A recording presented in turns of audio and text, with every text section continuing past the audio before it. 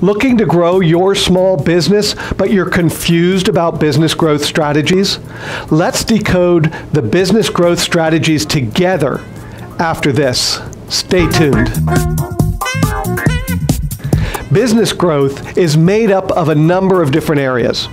Each of those areas have their own outcomes that we want to accomplish for business growth.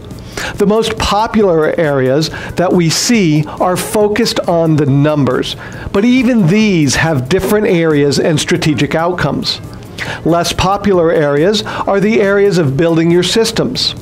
Let's start by focusing on the number areas. When we're looking at the numbers in our business, we want to look at what we call the 5 ways. These are the 5 ways that you can grow your business. This is the chassis of business. It's the basis for how all businesses run. And you may think, oh, but my business is different. No, they're all run the same way. So let me go through this. You can understand it, and then we'll get into it so that you can see how it works. All right? So the 5 ways that you can grow your business starts with number of leads. This is the number of people that you speak to or you interact with or that actually raise their hand and say, I'm interested in what you have to offer. All right?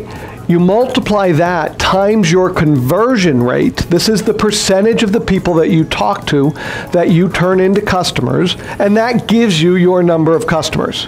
So as a quick example, let's say I talked to 4,000 people, or 4,000 people said, I'm interested in my product.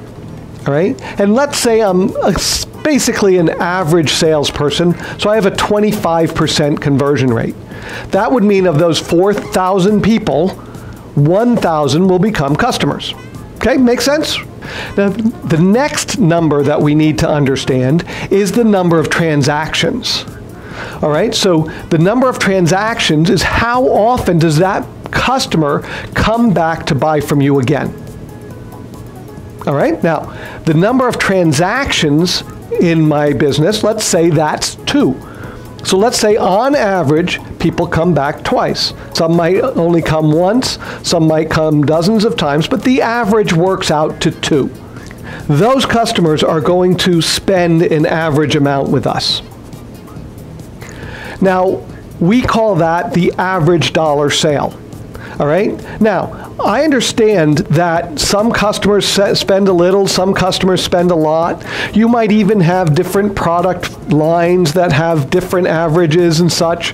But to make it simple, your business has an average dollar sale. That means every sale you make, on average, will hit some number. And let's just say for this business that we're talking about, this mythical business, that number is $100. Right? Some spend $1, some spend a few cents, some spend thousands of dollars, but the average is $100. All right? So if I have 1,000 customers that are spending on average $100 and on average 2 transactions, so they're spending that $100 twice, then my revenues will be $200,000, $200K. Okay? Make sense?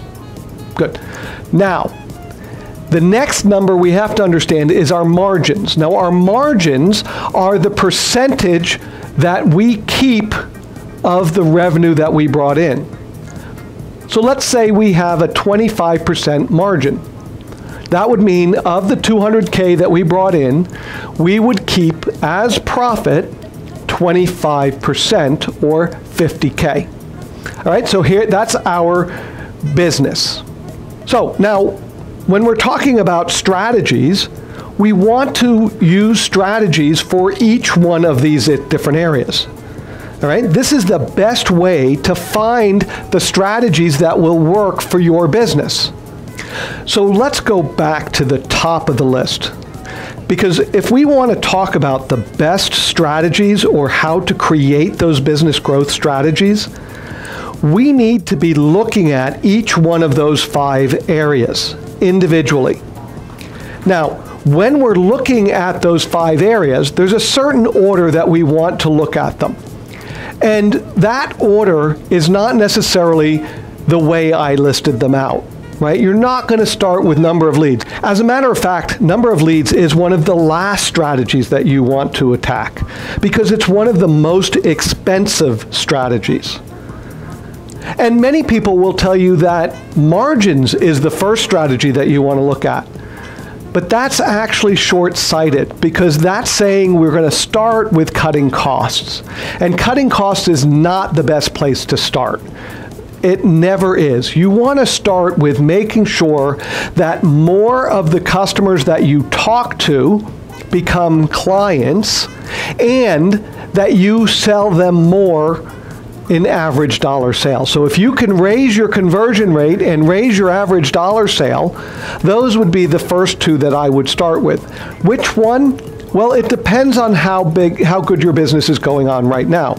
If you've got customers and you've got a good sales flow going, I would start with average dollar sale because it's really easy to actually raise prices or sell more. All right? If I'm struggling with getting the customers in, I would focus on conversion rate because the more I can get people to say yes, the higher the number of customers will be from the number of leads that I'm getting. And remember, we're going to focus on leads last. Now, why is it important that we split this up like this? Well, because if you look at the growth, let's say we focus on each one of these areas, and we grow each one of these areas 10%. All right, so remember we said leads in my little mythical business were 4,000 leads. And if I grow my 4,000 leads by 10%, 10% of 4,000 is 400, so that would mean I would have 4,400 leads. If I grow my conversion rate by 10%, I have a 25% conversion rate. That means I would raise it by 2.5%. That's 10% of 25. Therefore, I would have a 27.5% conversion rate. Now, if you think about raising your customers by 10%, that would be 1,000 customers, would be 100 extra customers, so we'd have 1,100. However, when I multiply 4,400 times 27.5%, I actually get 1,210, or a 21% increase in my number of customers. This is why it's so important to break these down and focus on each one. Not only does it make our strategies more effective, but the strategies then combine in a way that makes the result more effective. Our 2 transactions would become 2.2 transactions. If we then focus on average dollar sale, and we take our average dollar sale up by 10%, that $100 would become $110. And then our revenues would go not, again, 10% larger, that would be from 200 to 220,000, but they would actually go to 293K. That's a 46% increase in revenues. All of this will already take up our margins, all right? So we almost guaranteed to get a 2.5% increase in margins just by what we did up top, all right? So our 25% margins will go up to 27.5%, and our 50K in profits will actually go to 81,000 in profits, for 61% increase. That's massive. A 61% increase in profits. This is the value of focusing your strategies properly and making sure that you are focused on the right strategies at the right time. And then we have to think about the other areas of the business, the systems in the business. When we're looking at the systems in our business and how to grow the systems in our business and make sure that our systems are done properly and in the right order, we want to think about the steps to growing our business. So the first step in growing our business is what we call the foundation step. This is the step to build your solid foundation and make sure that that foundation is solid for business growth. Once we have a solid foundation in place, then we can move up to niche. Niche is about putting in the marketing so that we can have consistent marketing that works and we understand how to bring cash into the business. After that, we start to focus on systems. Now, I did say that we use systems in foundation. And remember, we want to make sure that we have certain systems in place at the foundation level because those systems are critical to making sure that we have the consistency that will allow us to have that stable foundation.